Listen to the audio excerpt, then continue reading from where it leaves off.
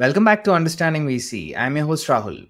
Understanding VC is a perpetual MBA on a single subject, venture capital. Today I'll be having an in-depth conversation on optical computing with Denis Kalinin.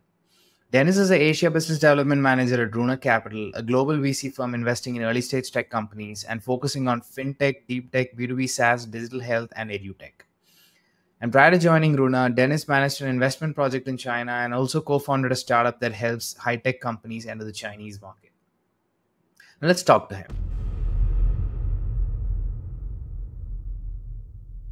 Hi, Denis. Thank you so much for joining me today. Hi, Rahul. Yeah, thank you so much for having me.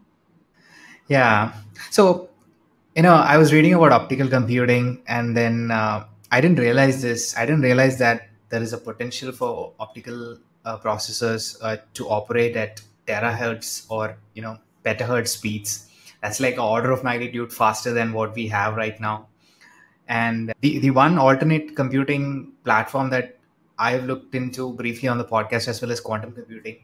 And I feel like optical computing is more promising and more ahead in terms of like technology maturity. Well, optical computing is kind of maybe considered as a more short term in terms of the promise that and the commercial traction that it has.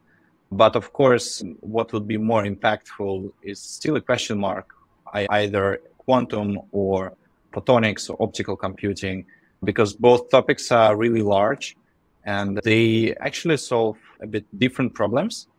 Optical computing is mostly focused on solving deficit of compute power and energy efficiency problems, while quantum computing really focuses on solving the problems that were impossible to be solved previously, like the n-body problem, like the salesman problem, because it uses quantum mechanic principles and essentially make a lot of sophisticated challenges not exponential but linear, because due to quantum effects, they can perform multiple calculations at once in parallel.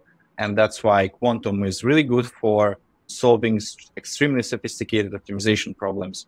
Or another quite promising use case for quantum is quantum simulations, like creating very complicated digital twins, for example, for manufacturing. I can dig deeper into some of the use case of portfolio companies, but essentially that's quantum. And optical computing is focused on basically doing the same as the classic computing does, like as NVIDIA's GPUs do, but just way more faster and way more efficient. So that's the difference in a nutshell.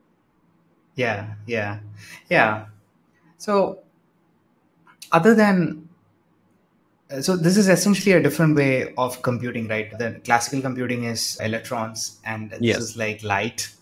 So would love to know more about the basics of photonic computing, and also like why has this become so important for now? Because we've been talking about the potential of photonic computing for a long time. Yeah, sure. Well, first of all, a small disclaimer, because I'm not a physicist, so I may probably, so there maybe some more technical people and scientists could explain it more accurate, but from the VC perspective, as a VC investor, I would explain it as the following. So traditionally, the compute has been done by using electrons.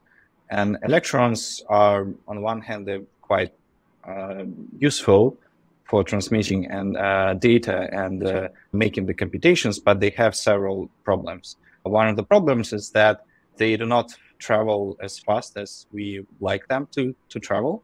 And the second problem is that they interact with a lot of other materials, like, for example, when they are transmitted through cables or just being used in a chip. And that creates losses. And we've seen a similar situation of electronics being replaced by optics in data transmission, like in copper cables, which were all around and were used by networking companies just some 30, 20 years ago. And now almost all the data transmission is done by optical fiber. And this is for exactly these two reasons. Light travels way faster than electrons.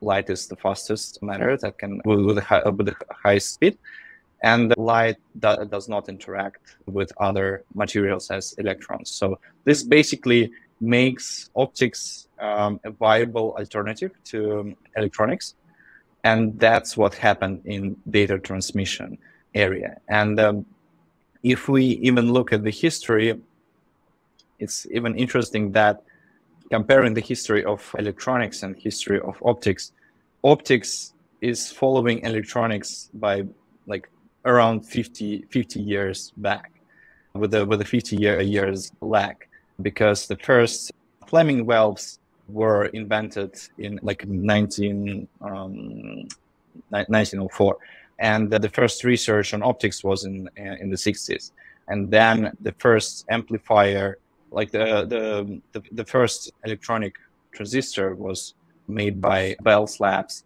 in later 40s, while the optical amplifier, which basically kind of has similar function, can be compared with transistors, was invented and implemented in 1980s, in the 1980s. And it kind of, by following the trend of data transmission, we can project and forecast that the same will happen in the compute space as well. We saw the first microprocessor by Intel in the 80s, around 80s, and basically we think that in 5 to 10 years we may see a viable replacement of the compute, like the viable implementation of new compute architectures based on optics. So this is how we see the history, and this is how I think we can draw some parallels why optics can be good architecture for compute. Yeah, interesting. So in terms of transmission, it's already like a fully mature technology. Yeah. Almost everywhere, even the internet, we use optical fibers. But for compute, what was the challenges in terms of not being able to make progress? So the first technology and first attempts to do the compute based on photonics was in the space called silicon photonics. Like light matter, light intelligence, and some other companies attempted to do it and still are trying to implement it. It's basically using both optical technology, but also the traditional CMOS architecture for silicon, trying to kind of connect them together, basically to implement the interconnects between chips as photonics, like for fiber for photonics architecture. And it worked to a certain extent, but the biggest challenge is that as transistors become smaller and smaller, optics cannot basically keep up with this pace, because the ability to miniaturize the optic architecture is just very limited, for the reason that the wavelength of light is larger than the wavelength of electrons. That's why you just cannot make chips or interconnects based on light as small as for electrons. And that's the biggest problem. That's the biggest bottleneck that silicon photonics is experiencing currently. And I would say the problem hasn't solved yet for this particular stack, for this particular kind of technology. And that's why, kind of maybe also getting a little bit ahead, we as Runa Capital, we haven't invested in this space really, although we looked also in a lot of companies in integrated photonics and silicon photonics space. And we made a bet on the so-called new wave of optical computing, which I may also share a little bit, but that's not silicon photonics. That's for sure. Okay, so you can make a photonic compute. That is one way, and the other way is you still operate with the silicon compute, but then all this interconnection can be photonic, right? So I was listening to another interview by the CEO of Light Matter, and I think they are more focused on this interconnect between compute, and he has this argument that a lot of compute even now for a lot of AI applications are not being fully utilized because the data transfer between the different compute instances is so slow. So a lot of time the usage is like very minimal, 5 to 10% or something like that. And yeah, that's why the focus is there. Yeah, this is So what? basically, well, Light Matter, as far as I know, they started from making integrated photonic chips for AI applications. So it was a bit of a different area. And then they pivoted towards optical interconnection chip, which is quite an interesting area as well. We invested in a company called Enlitra. It's a company out of Switzerland, and they basically developed a multicolor laser, which is like you have a light source, and then you split the laser into 100 parallel light beams by the technology called frequency comm, and then you allow to perform the calculations through every single beam by increasing, and this is how you increase the efficiency by 100 times for data transmission. And this is, I would say, it's focused on the similar use case, on similar application as Light Matter, because they also target data centers, and but the technology is different. Like they also use, one of the architectures also using photonic chips, but the main IP and the main kind of the technology stack is laser itself and how it transmits the data for data centers. So this technology is quite interesting. They've been already tested by NTT, the Japanese telco, which also is looking at photonic space quite actively due to very huge strategic interest. They're one of the largest data center operators in the world, and also providers of equipment for data centers. So that's an interesting one in interconnect and kind of data transmission. But it's still, that's one segment, I would say. And if we talk about the market, it's still limited, like it's growing quite fast, because the data centers are increasingly becoming a bottleneck in terms of like how effectively you transmit the data, how much data you have. Like in general, the amount of data is growing rapidly and will grow even more, even faster in the next 10 to 20 years. And that's why the market like is growing from like several dozens of millions right now only to several billions in the next 5 to 10 years. So it's still interesting play, but that's, I would say, quite limited in some point. Okay, so there is interconnect, and then so what are the other segments, and where are the other opportunities? I think there is one is the photonic processors, Yeah, compute sort of well, technology. basically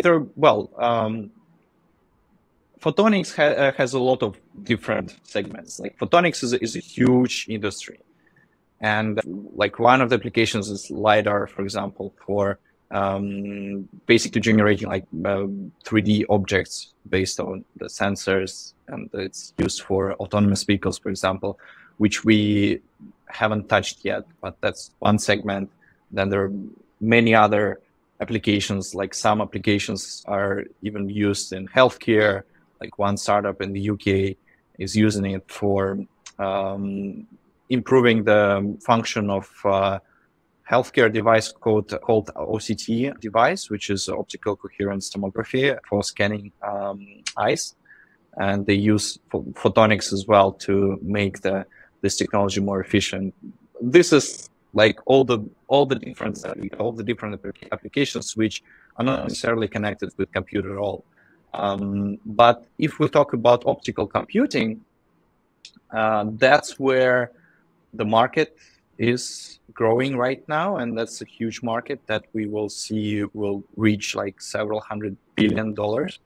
And there we kind of see two major approaches.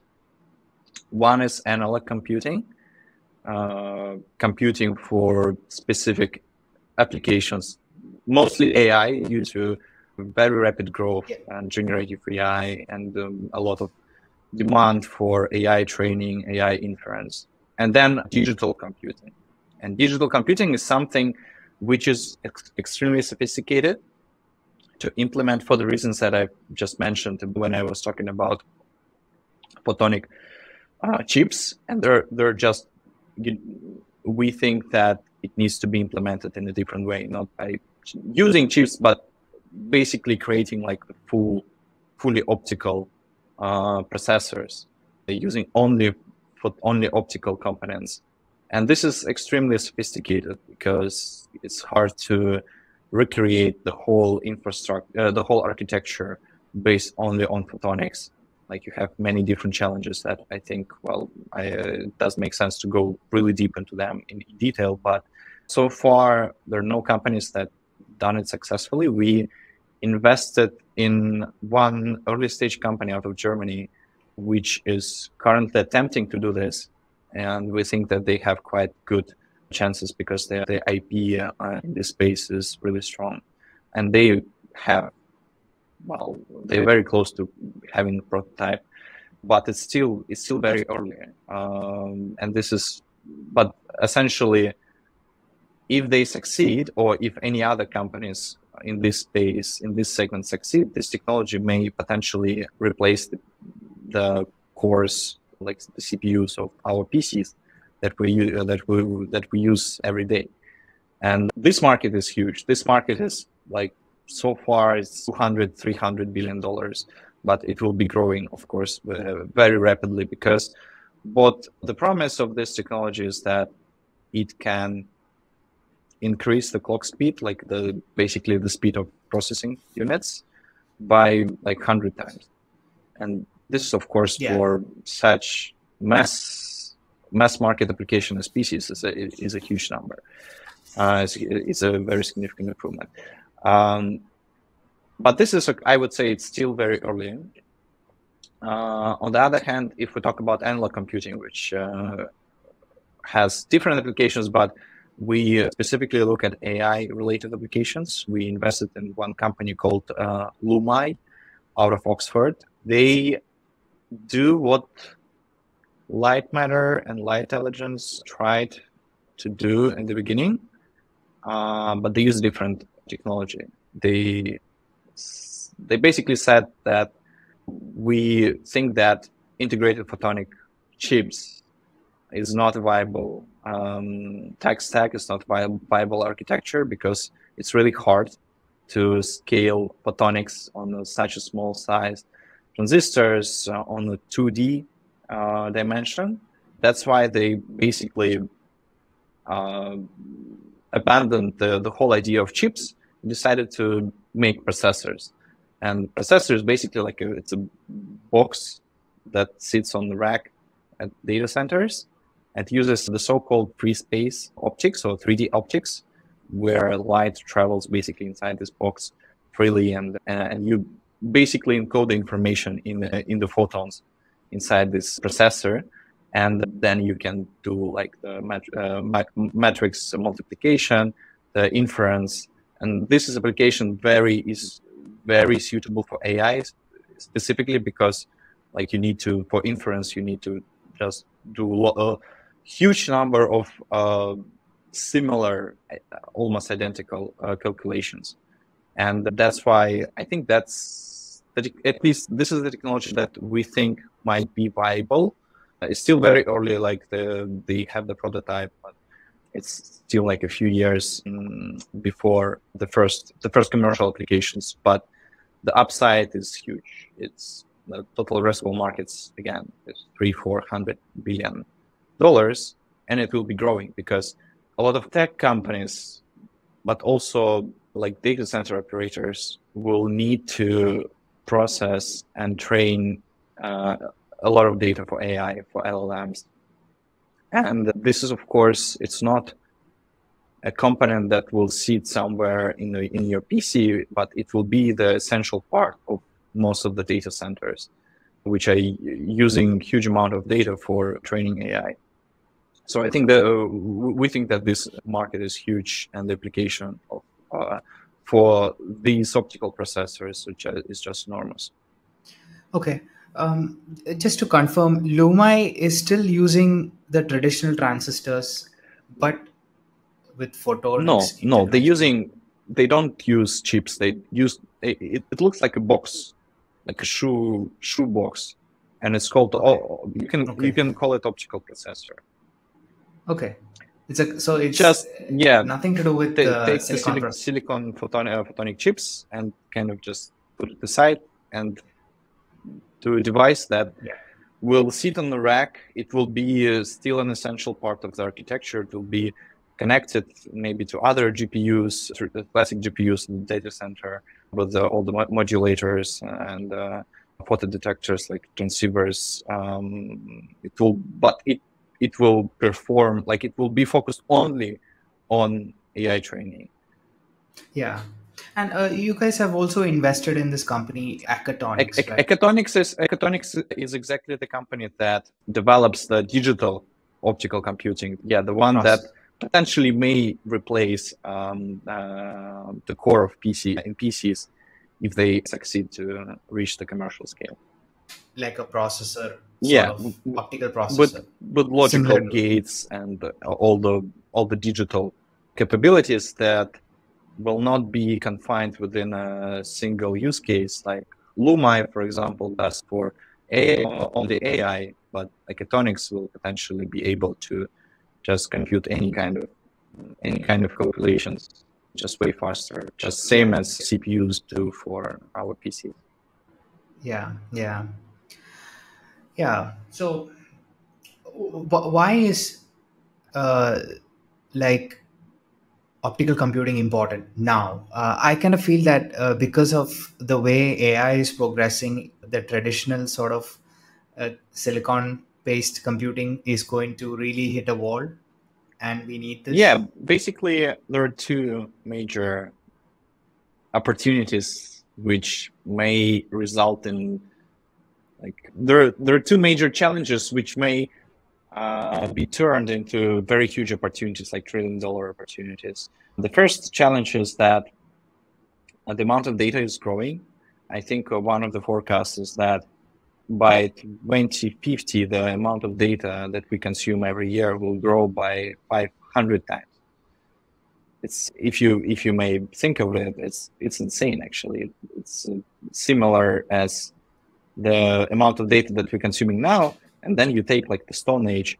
That's how much data we consumed back then. So in 25, like 27 years, we will consume so much data that it will be just another, yeah, it will be another level of how we may imagine like the whole world functions.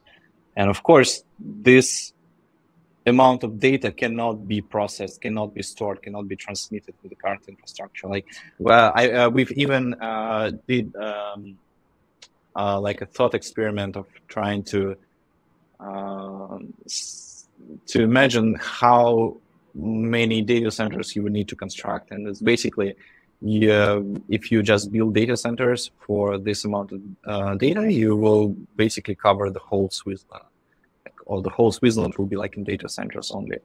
And then comes another problem, that data centers are actually quite they're quite power consuming. And again, different forecasts. Some forecasts say that data centers consume like 4% of the global power. Some say even close to 10 or even 12%. And global emissions, it's like pretty much similar numbers. And you may imagine how much more global emissions will be created because of this. And that's another huge problem that may be here. And this is on one hand. And on the other hand, Moore's law is kind of breaking. So the size of transistors is approaching an atomic scale, and then you have to deal with quantum effects. You can either try to somehow fight with them, suppress them. You may think of a different architecture, because so far what we see on the market is that the only solution is just we just increase the number of transistors. That's all, and that would work to a certain extent. But we already can see that the graph of number of transistors on a single chip was linear, but now it actually is accelerating, and it's a huge problem. It's a huge problem because the supply of compute power will not grow as fast as demand. There was a paper by OpenAI forecasting that the demand only for AI training will grow. The demand for data used for AI training will double every 3 to 4 months, which is, there was another article then demystifying this, saying that maybe not 3 to 4, but it's very significant difference. And then apart from AI, you also have streaming, which is another thing. And then edge devices, which maybe are still not that big of a segment, but it will grow. And self-driving cars. Yes, exactly. autonomous vehicles, one of them. And again, if we take the horizon of 20, 30 years, that would be a huge challenge with such amount of data. And that's basically the whole rationale. Another thing why now is that now we really see the progress in optics, in materials that enabled company startups to solve this problem on the engineering level.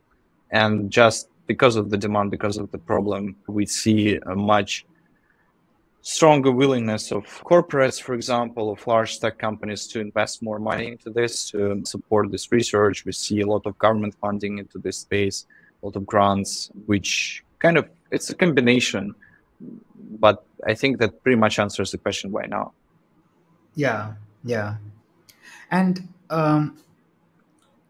so the major sort of impact that such a breakthrough in optical computing would have is obviously on AI.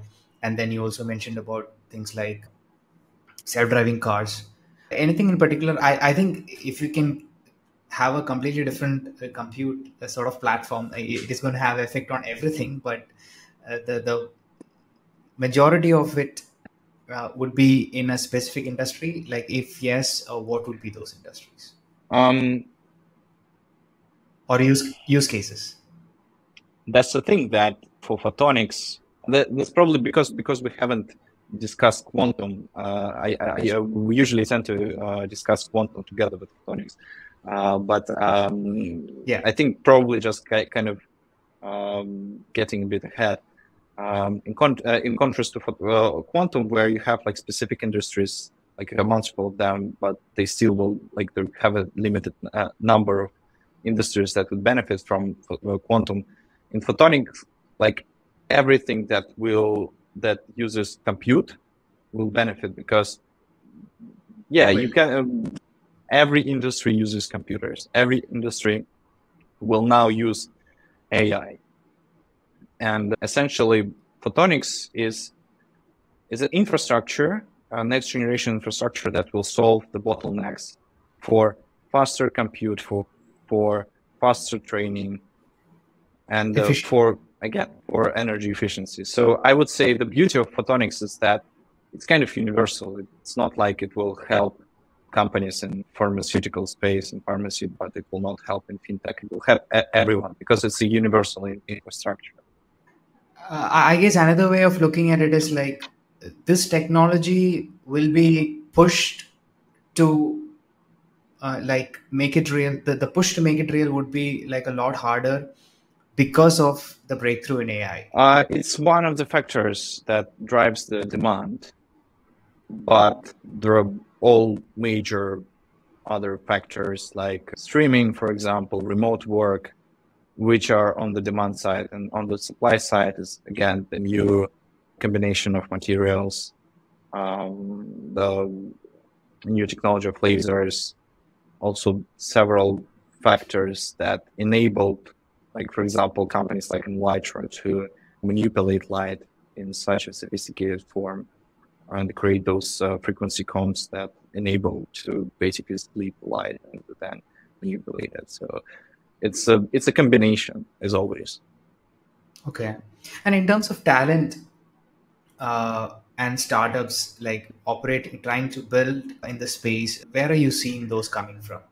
We are both in Singapore. I would love to say yes, but in photonics, surprisingly, I've even before this podcast, I did a quick research, and obviously there are research centers like in US, A-Star, which do a lot in, for example, silicon photonics. But I wouldn't say that there are a lot of, first of all, photonic startups in Singapore. At least I haven't seen many of them in comparison to Europe or the US. And in Asia in general, excluding China, because China is a different universe. They have quite a lot of interesting startups there, even in optics, like their quantum computer Zhou from university in Hebei is using optical technology.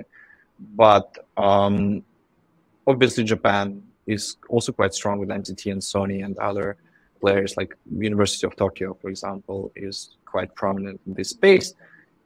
But it's still a fraction of what we see in Europe and the US, especially Europe. Surprisingly, there is even a rating of the most prominent researchers in photonics. Researchers which have like some commercial applications, like including like startup co-founders. And like, for example, one of the co-founder of Lumai was recently included into this list. He's from Oxford.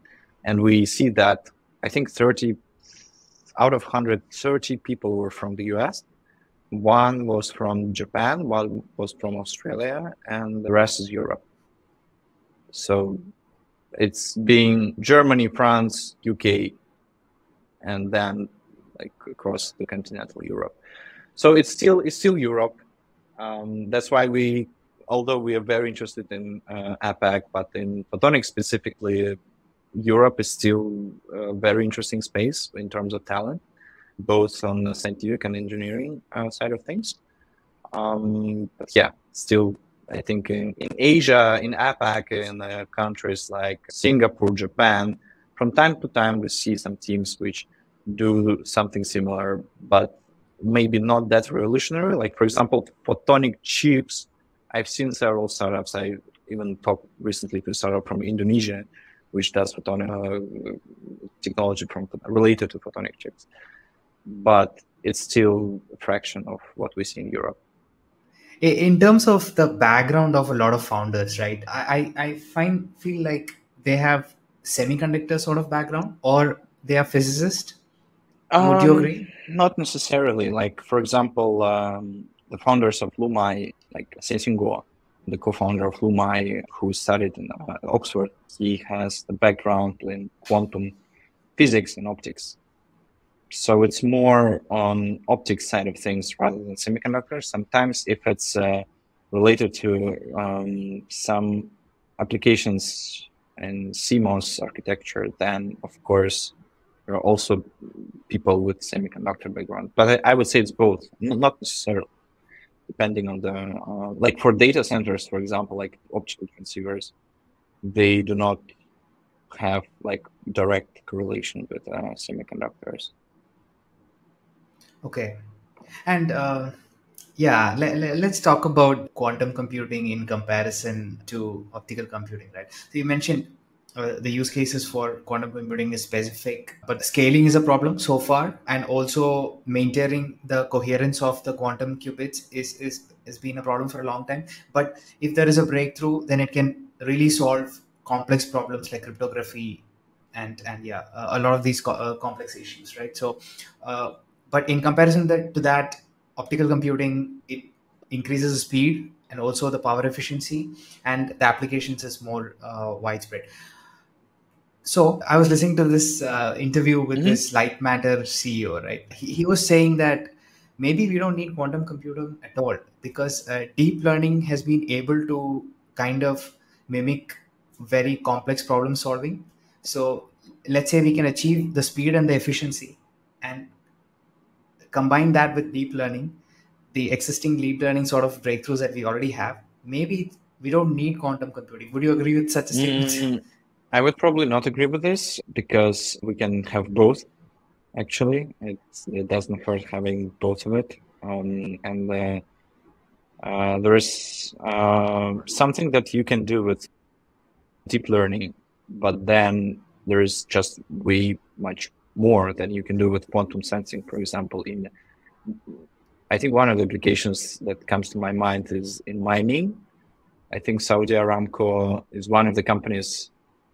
I think someone who is working with them by helping Saudi Aramco to better analyze the mineral reserves using deep learning, by basically projecting like what they found, the data they already have, and trying to extrapolate what they would find if they drill like a few miles, a few a few hundred meters deeper. Very simplified, but that's basically the principle.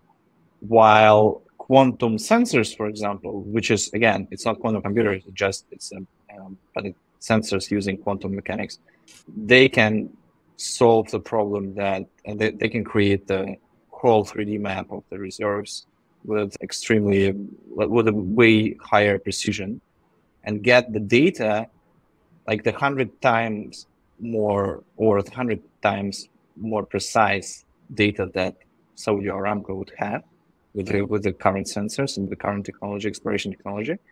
And then they can apply AI on top of this and even improve this data. So I don't think first of all, it's not interreplaceable. It's basically quite complementary. And there are different Yeah. applications. As I said, the quantum sensors is one of them, and there are a lot of applications for quantum sensors. But then you have quantum computers.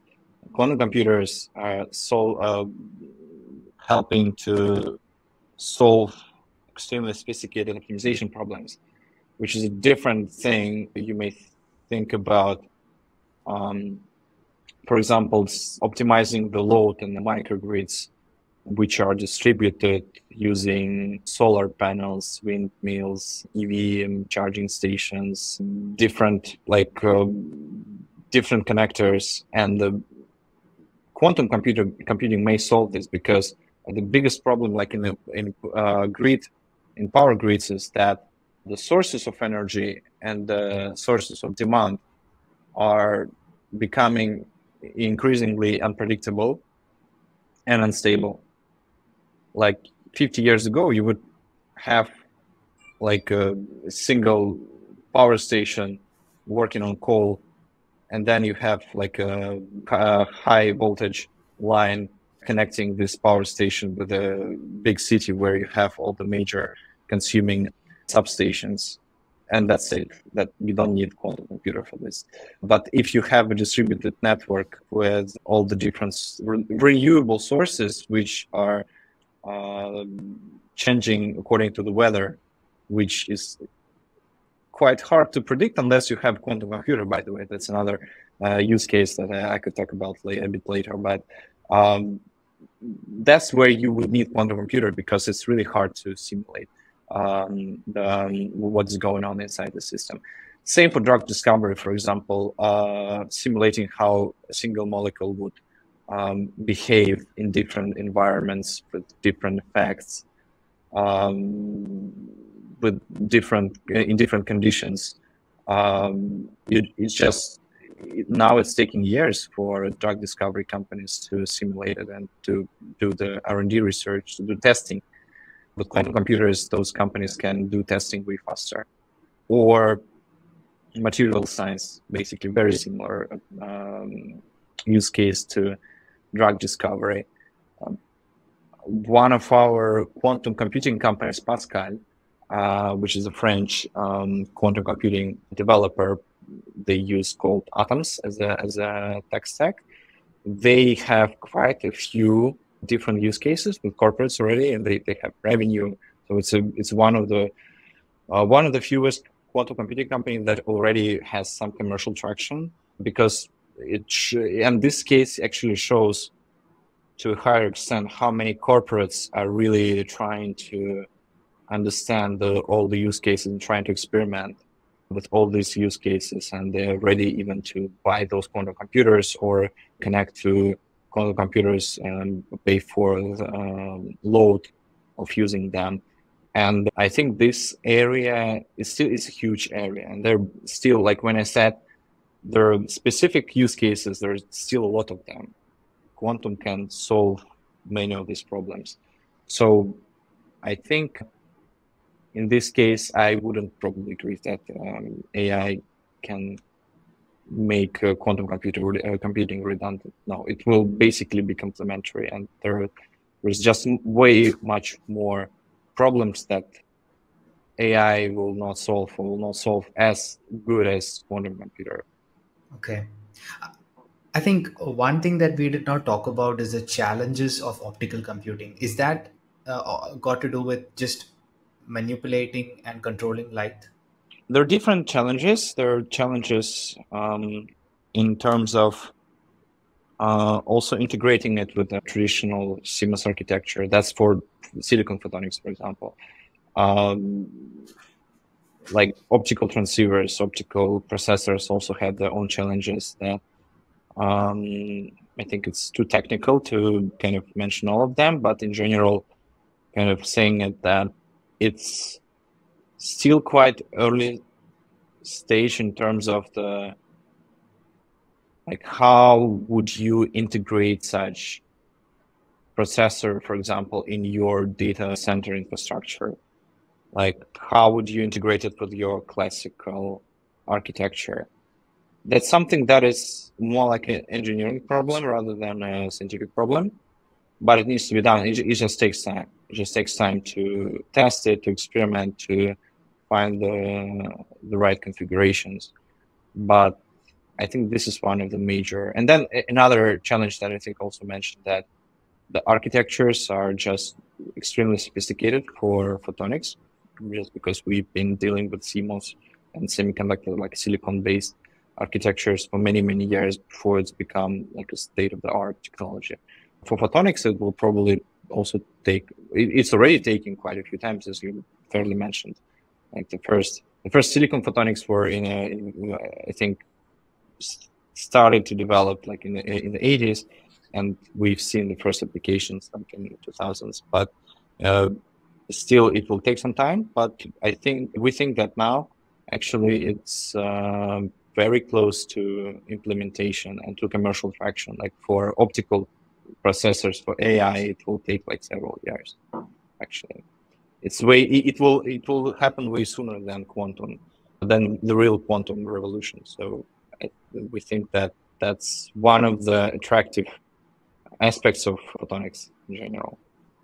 And from an investment perspective, are you seeing enough opportunities? That's one. Second thing is, where are you seeing those opportunities in the specific optical computing space? Well, first of all, also small disclaimer, I'm not sourcing most of our companies in Europe. I'm looking at what we have in Asia, which is so far not that many. But in Europe, from what I see from my teammates, we actually see quite a lot of them. Photonics is a niche segment,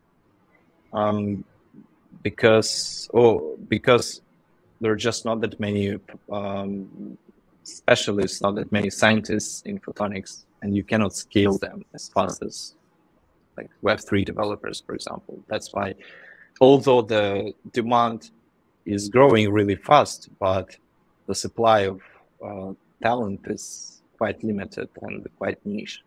And that's why there's still the number of like maybe 10 to 20 really good projects that we've seen in Europe, and probably the same number in the US. I may be mistaken again, because we have special people who are looking at this space in Europe and US, but it's not huge number of opportunities, just because there are not that many teams who work on this. Yeah.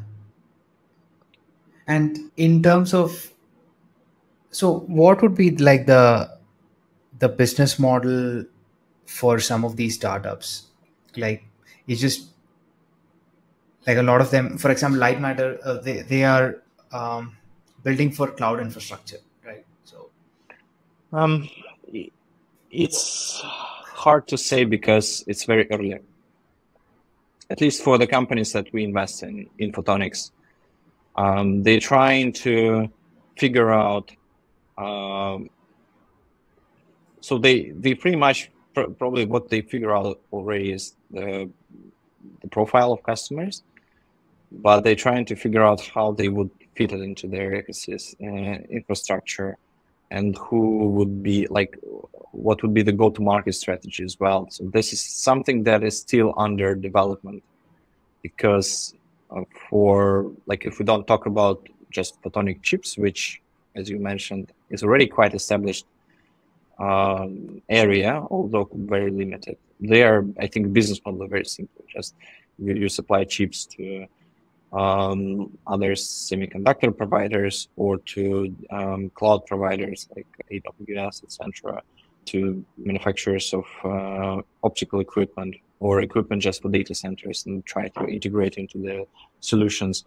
I may probably just guess or kind of forecast that the new wave of optical computing startups will have similar approach, at least for AI, like for analog computing.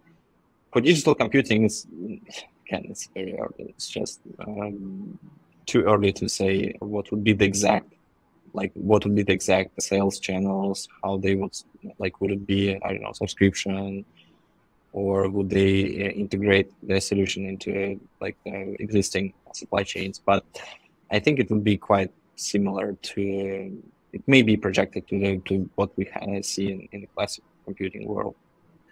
yeah, but surely if it works, then it would be highly profitable, scalable solutions that fit right into the VC sort of investments That's model, what, right? yeah, that's what we think it will be. Hopefully, it will fulfill its promise, because the size of the problem is just very huge, and essentially, for most of the such companies, the exit strategy is not really like creating a sustainable business, reaching profitability, like shipping millions of chips, at least not for early stage VC investors. Like for us, we invest in companies at like at seed stage, when they valued at like slightly less than $10 million.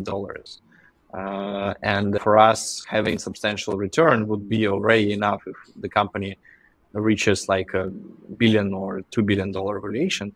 And for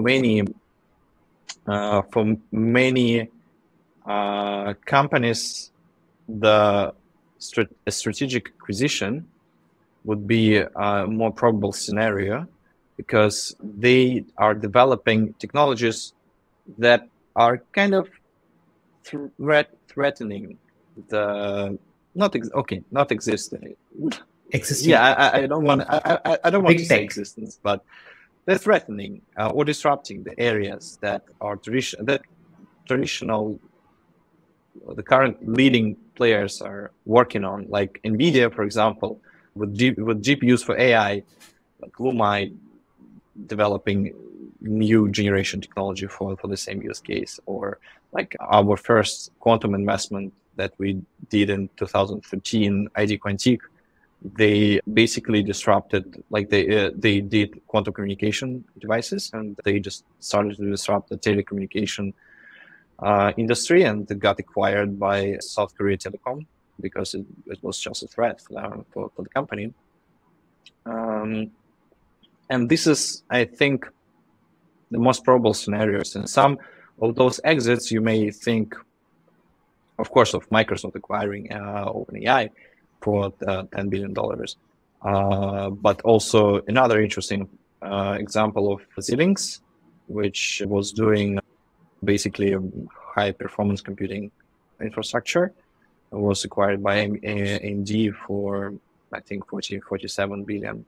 So depending on the size of the problem and on the maturity of the technology, the exits, the acquisitions can be very, very large, and you don't necessarily need to wait till the company kind of really becomes profitable and builds like a traditional business, like traditional SaaS business. So that's, I think, that one of the most probable scenarios for most of such really deep tech companies, startups, for example, in optical computing and quantum computing spaces. Yeah.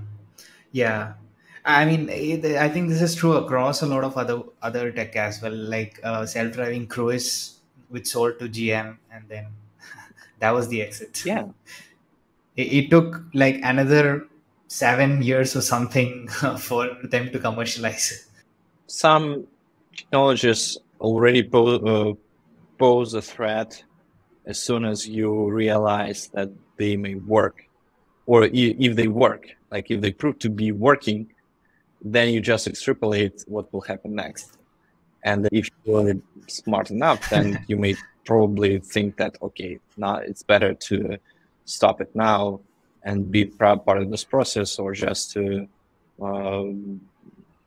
try to integrate it into our infrastructure, rather than wait till the competitor is created, because in this case your competitors may invest in this company and they can benefit from it. So yeah, in deep tech, that's the most probable scenario usually. Yeah, this was great, Dennis. Thank you so much for taking the time to Thank do you. this. Thank you so much, Rahul, for having me. And hopefully it was helpful and insightful. Looking forward to a new podcast as well.